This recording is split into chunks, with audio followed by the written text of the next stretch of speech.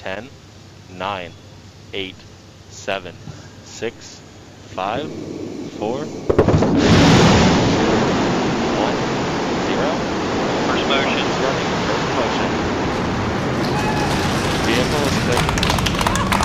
LV0007 has cleared the pad and is on its way to space. Welcome back, folks, to Investor Diaries. Astra Space stock successfully completed its first commercial orbital launch for the US Space Force on 19th of November. Its launch vehicle 0007, carrying a test payload, took off from the Pacific Spaceport Complex in Kodiak Island, Alaska, and it reached its precise orbit in less than 10 minutes. The launch makes Astra the latest among the small group of private US companies to reach orbit with a privately funded rocket, joining SpaceX, Rocketlabs, and Virgin Orbit. If you want to know more about Astra, the company, its origins, its fundamentals, we did an extensive video on Astra, and I'll leave a link to that in the description below where you can check it out. Does Astra deserve a place in your trading portfolio? Let's find out.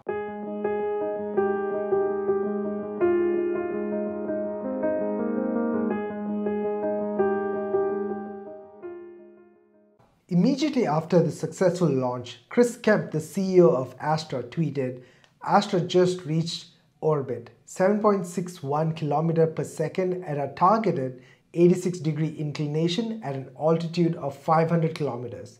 The team worked hard for this. We're just getting started, folks. #AD Astra." On the company's webcast, he said that this is an incredibly hard thing to do.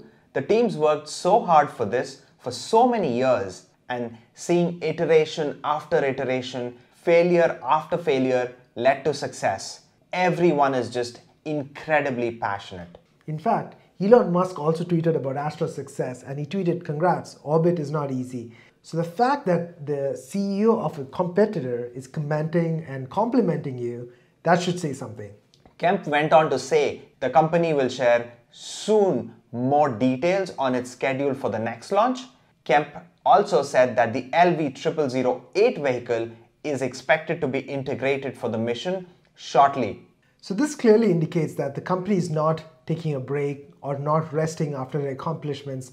The first successful launch of Astra Space rocket into the orbit is a huge vote of confidence in the company's ability to create reliable rockets for commercial purposes. Astra Space aims to be a leader in the burgeoning market for launching small satellites into orbit above Earth. It's an area that several other companies are racing into, and notably SpaceX. Astra says that it's different from its competitors because it actually offers cost-effective, mass-produced, and easily transportable rockets. The key to Astra actually moving forward was it achieving the milestone of its first successful orbital test flight. So now that Astra Space has cleared this major hurdle, it can now focus on the ultimate goal of carrying payloads of commercial satellites into space, as well as funding the various contracts it has with the US military. The ability to move forward is really good news for the existing shareholders of Astra stock. The day it actually achieved commercial success, the stock price jumped as high as 42% in trading, and that was accompanied with unusually high trading volume. Astra stock price has cooled down ever since, and as you would expect, there would be volatility in Astra for times to come. However, one thing is clear, the stock is clearly not running just on hope. It has proven what it takes to be a long-term winner.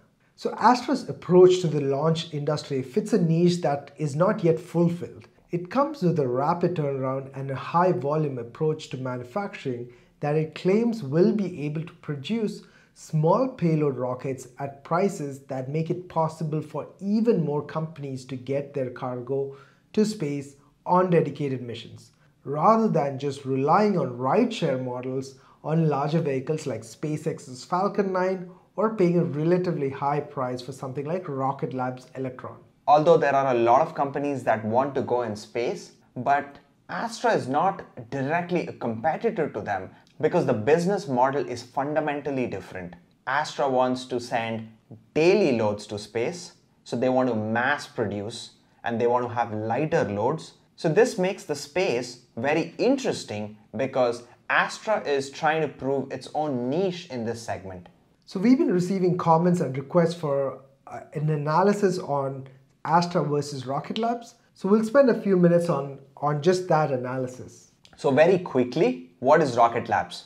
On its website, they say that Rocketlabs is an end-to-end space company delivering reliable launch services, spacecraft, satellite components, and on-orbit management.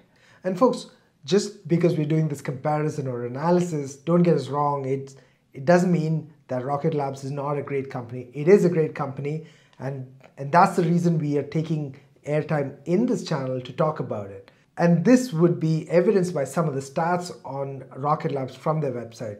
They've completed 21 launches, they've deployed 105 satellites, they have 2 Photon satellites in orbit, and they have 3 launch pads for all these rocket launches. So Nidish, on that point, it kind of makes sense why someone might like Rocketlabs more, because Rocketlabs has had 21 successful launches, and in fact till a month back, Astra had 0. Having said that, we at Investor Diaries believe that Astra has much more upside over the course of the next few years as compared to Rocketlabs, and let's try to understand why. So Astra's target or goal is to go for daily rocket launches. Rocket Lab does not mention anything about daily launches as of yet. So the revenues generated would grow as launch frequency ramps up to daily by 2025. Just by this attribute, we feel that Astra will be able to make way more revenues as time passes by. We also have to look at the infrastructure behind the launch. So today, Rocketlabs has 3 launch pads. As far as Astra is concerned, it has a portable spaceport that only needs 4 shipping containers, 5 people, a concrete pad, a fence, and they're all set. What makes it interesting is that Astra can launch their rockets to anywhere in space from anywhere on the Earth, as long as they have a place to pour in the concrete. We feel that the portability of the launch space is a huge advantage in favor of Astra. There's also a lot of good backing for Astra. First, Elon Musk, although a competitor and has a competitor company called SpaceX, publicly praised Astra, which is commendable. Second, Bill Gates has been backing Astra for quite some time now. This shows the sentiment and the hype is not just due to a few people on the internet like us talking about it. One of the recent news is that there's been a lot of crackdown from the SEC on the SPAC mergers.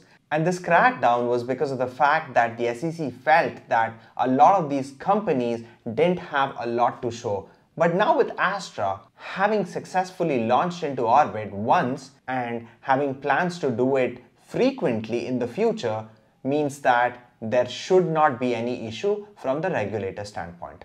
Additionally, Rocket Lab has a team that is very competent in what they do. There are several reasons why their team might be better than Astra's, but we're personally very impressed with the experience of the team members at Astra.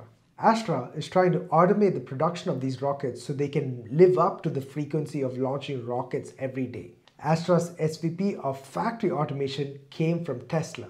And we've already spoken about Chris Kemp, who's the founder and CEO of Astra. He's got a very rich experience of having previously worked with NASA, and he was actually NASA's first chief technology officer. And like you said before, we're not saying Rocket Labs is not a good company at all. It is a great company, but to us, Astra just seems to have more upside. So Nidish, I think there's only one thing Astra needs to do: go towards fulfilling its promise of daily launches from anywhere on Earth to anywhere on space. Exactly, Happy. They need to do this successfully, and they need to do it consistently to become profitable and generate massive returns for existing shareholders. So folks, when we had done Astra for the first time at Investor Diaries, Astra did not have any successful launch. We believed in Astra then, and we believe in Astra now. So we stick to a theory on going strong on Astra, and we're still bullish on the stock. You have all our blessings to buy any dip on Astra is a buying opportunity. Continue buying because this stock is going to the moon. And we are at a much better place than we were 3 months back because the company was trying to go into space. Now that the company has gone into space once, I think I see the stock price going only higher and higher. That's it for today, folks. Please let us know what you think about this video or your comments. And until next time, stay tuned and stay focused. Thank you.